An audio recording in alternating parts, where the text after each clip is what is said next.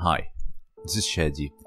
Jigoro Kano, one of the greatest minds in human history, the founder of Kodokan Judo, and one of the most memorable and iconic men in Japanese history. Jigoro Kano was born on October 28, 1860 in the East Nada district of the city of Kobe, the third of 5 children. His mother passed away when he was only 10 years old. His father, who became an officer in the Meiji government, moved his family to Tokyo when Kano was 11 years old. As a teenager, Kano was only 5 feet 2 inches tall and weighed 90 pounds. He was physically weak, and he was bullied constantly. And for that reason, the desire to learn how to defend himself grew more and more. Kano decided that he wanted to learn and master Jiu-Jitsu for self-defense and to boost his confidence. At the age of 17, Kano trained briefly under Ryuji Katajiri, who felt that Kano was too young for serious training. At the age of 18, Kano enrolled in the Tokyo Imperial University, and there he found Hachinsuke Fukuda, a Tenjin Shinryu Jiu-Jitsu master. Fukuda focused a lot on technique and randori. Here we can see where the importance of randori in Judo came from.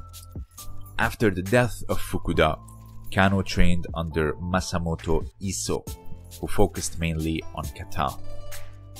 Over the next 2 years, Kano would live and breathe Jiu-Jitsu. He would train day and night relentlessly. Things got so bad he was dreaming of Jiu-Jitsu and shouting Jiu-Jitsu terms out loud throughout the night. In 1881, after the death of his teacher Iso, Kano met Kitoryu Jiu-Jitsu master Tsunetoshi Ikubo, and he would train at his dojo. There he crafted techniques like kataguruma, ukigoshi, and surikomigoshi. In 1882, Kano founded the Kodokan, and the rest is history. Kano wanted to reform Jiu-Jitsu as a means of education based on scientific principles, combat training, mental and physical training, adding the principles of maximum efficient use of physical and mental energy and mutual prosperity for self and others. Inspired by the English philosopher Herbert Spencer, Kano emphasized 3 types of education: intellectual, moral, and physical.